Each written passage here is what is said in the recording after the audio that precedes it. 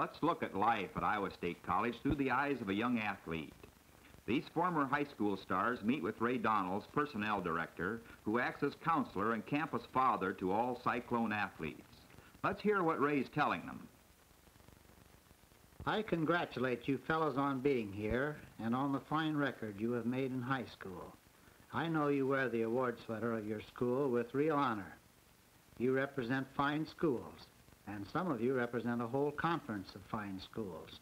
Your parents and friends from those schools will watch your progress here with real interest. You have met the test put to you by athletics, and you are better prepared for college because you have participated in competitive sports. You will need to make many adjustments with each other as you live here together, but as you learn to respect each other, you will make many new friends.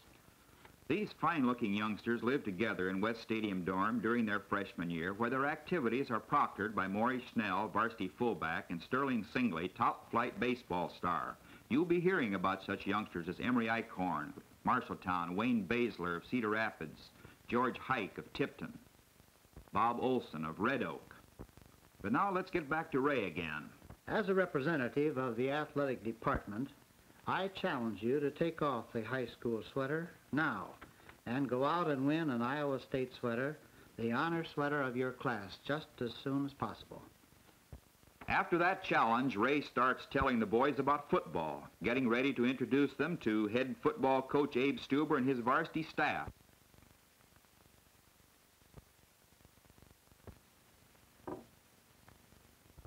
Varsity staff is shown here checking a problem of alignment as they make plans for the coming football campaigns. Campaigns your young stars will be a part of in another year. One of the keenest defensive minds in football, Stuber is constantly working to get a bit more of a bulge on Iowa State opponents. Cap Tim coaches the backs for Stuber during the fall and is head baseball coach in the spring. Across the table from him is Bert Moore, the line coach. Every man on the squad is a line prospect as far as Bert is concerned, even fellows like Bill Weeks and Melvin Melling. Herb Cormack directs the play of the Iowa State ends. The varsity squad heads for Clyde Williams Field with Cormack still looking for ends. Football isn't the only fall sport at Iowa State. Track coach George Bretnell times Gene Shaver of Sigourney at the finish of a workout. Shaver, a great Cyclone runner, always placed high in every meet. One of the top bands in the nation. That's this brilliant collection of brightly dressed musicians known as the Iowa State Marching Band. Under the direction of Frank Pearsall, the marching band wins its game at every halftime performance at home. Then once each year it follows the Cyclone squad into action on foreign fields to let other thousands see its precision maneuvers. The great collegiate game of football, most colorful of all sports, thrills these young stars too. As the Iowa State team comes into view, it's the signal for these effervescent cheerleaders to spring into action. The crowd comes to its feet to greet its team. And the band plays, and the student body rolls out the words of the Iowa State loyalty song. One of the most familiar radio voices in the state is that of Dale Williams, WOI sports announcer. Dale brings a full program of sports activity to every corner of the state. One of the best in the business, Dale adds great color to all Cyclone games. Iowa State opened the season by stopping Dubuque 64-0. Long runs by Jerry McGlynn and Don Ferguson highlighted that game.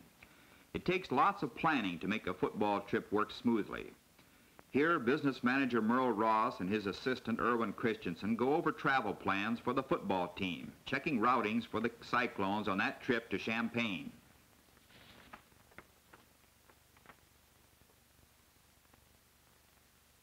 They've done a lot of work to arrange things so that these fellows arrived on the time at the scene of the game. One of the highlights of the 2020 tie with Illinois was this touchdown run by Melvin Melling of Rochelle, Illinois. Even the dog wanted to get into the act. And here's the young fellow who scored the vital 18-yard touchdown. Driving and fighting all the way, the Cyclones battled back from a 2014 deficit to run the score to 2019 on this touchdown scored on a quarterback sneak by Bill Weeks. Then Joe Brubaker calmly stepped in to kick the extra point and tie the game. Joe is now seeking further football honors in Canada. But offense was not the only thing that helped the Cyclones against Illinois. In this series of plays run by the Illini, the Cyclones were back down on their own 4-yard line, but refused to give up that tie. On 4th down, Jim Doran broke into the Illinois backfield to spill Kruger for a loss and to get the ball for Iowa State.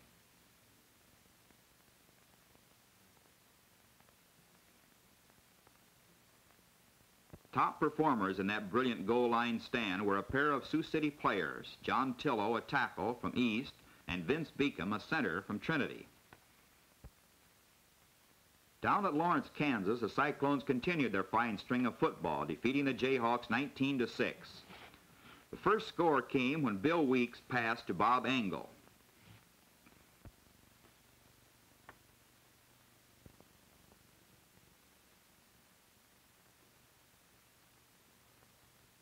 Not long after that, the ball again went to Engel, who rolled and raced 51 yards to the 1-yard line. Iowa State counted its second score 1 play later.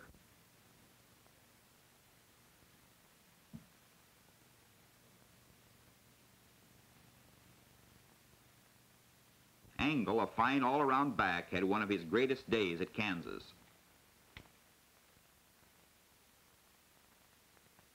Bullet Bill Chauncey also had a pretty good day at Kansas, ripping the Jayhawks to pieces and finally coming through with this brilliant 43-yard run.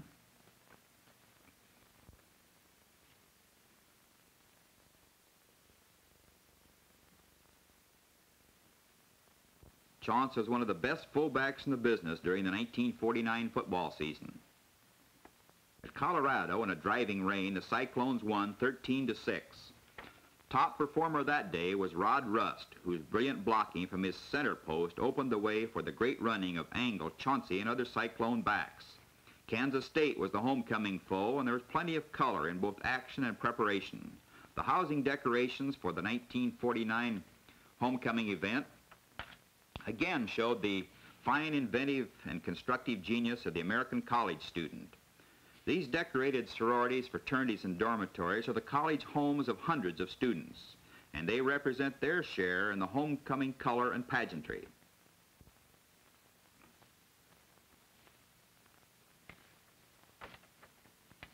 You can imagine the work involved for these college women in collecting the material for this very clever job of decorating.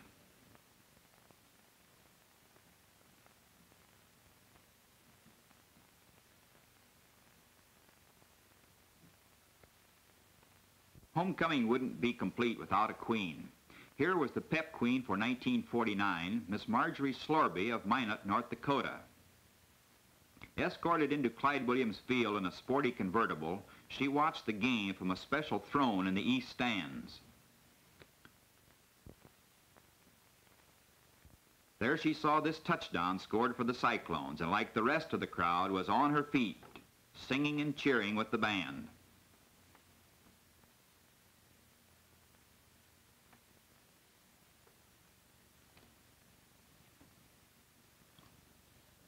Liz Brookhart of Washington, D.C. is one of a dozen or more acrobatic cheerleaders who direct the vocal activities of the Cyclone football crowds.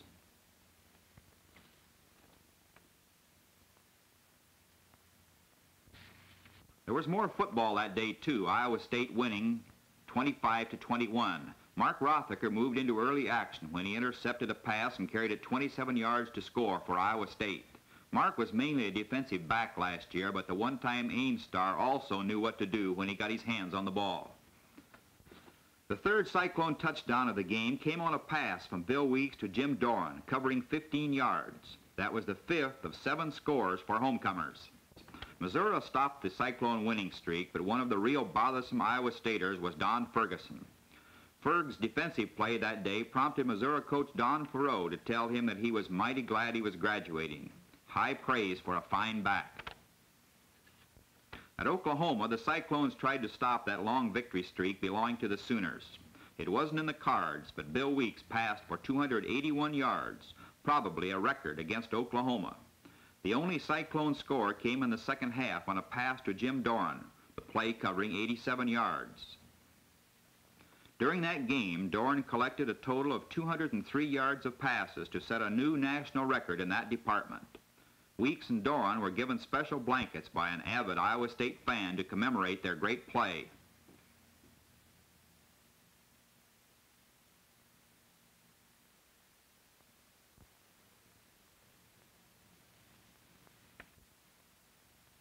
At Drake, the Cyclones won 21-8 after trailing 8-7 at one time. This touchdown series put Iowa State ahead to stay. After alternating with Bob Angle and a pass to Doran, Bill Chauncey drove over for the touchdown.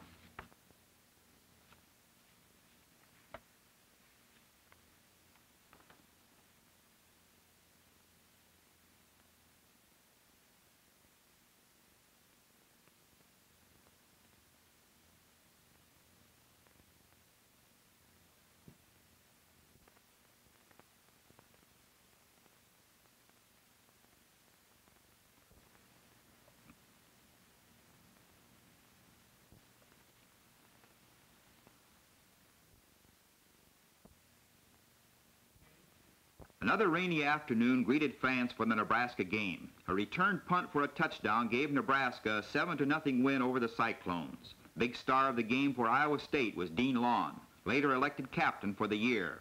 He is now football coach at Spirit Lake. Burl Taylor, head trainer and superintendent of grounds, checks the gym for graduation exercises. Ray Klotwijk, who starts coaching at Knoxville this fall, helps him. One of the most popular spots during the winter for these freshmen is basketball practice. Head coach Chick Sutherland and Bob Lamson, freshman football coach and assistant basketball coach, send the Cyclones through cage drills during the 1950 campaign. Iowa State no longer plays its games in historic State Gym, using the Armory with its greater seating capacity instead.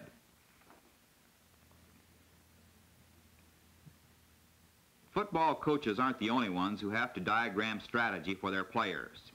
Here, Chick and Bob are working out a play for the Cyclones to consider.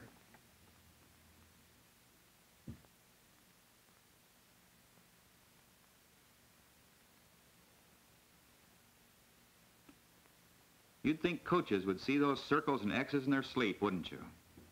Well, believe me, they do.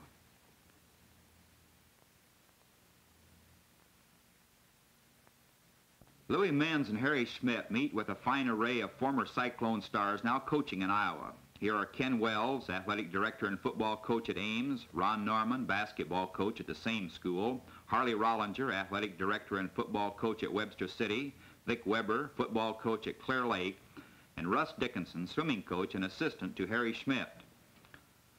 Men like Larry Owens, athletic director and football coach at Boone, often bring their problems to Louis to take advantage of the experience and knowledge of the Cyclone director of athletics. There's lots of activity under the direction of these men. Harry Schmidt is director of intramurals, tennis coach, and counselor for physical education majors. Russ Dickinson coached the 1950 swimmers and serves as assistant to Harry in all other fields except tennis. Inspection of Lake Laverne took their attention here as the Winter Sports Carnival neared. The Midwinter Carnival brings out the top skating talent in school in all fields.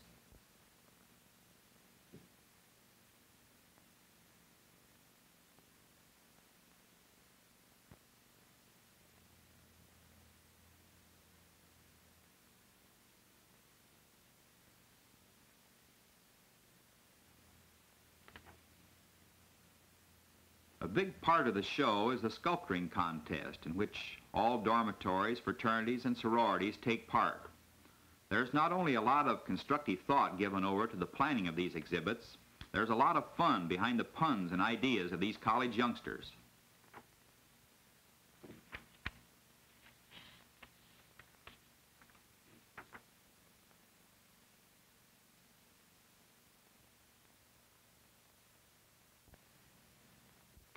That quick flash of aquatic action was Bob Brown, Roger Watts, Malk Schmidt, and Ed LaBerge, great Cyclone freestylers. Sam Schiffler won the Big 7 diving title 3 times for the Cyclones. Here's a simple dive for you.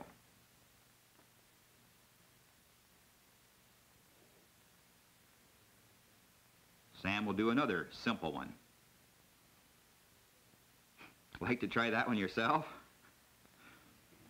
Just so you won't forget that you are seeing this picture through the interested eyes of those freshman athletes, here's Ray again showing them a picture of Glenn Brand, the great Olympic wrestling champion for Iowa State. Glenn and his coach, Hugo Ottopollock, enjoy some fine moments from the Bomb, the college yearbook.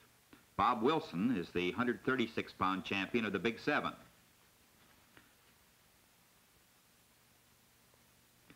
The 1949 NCAA golf tournament was held on the beautiful Iowa State College course. Some of the nation's greatest young stars played in the meet.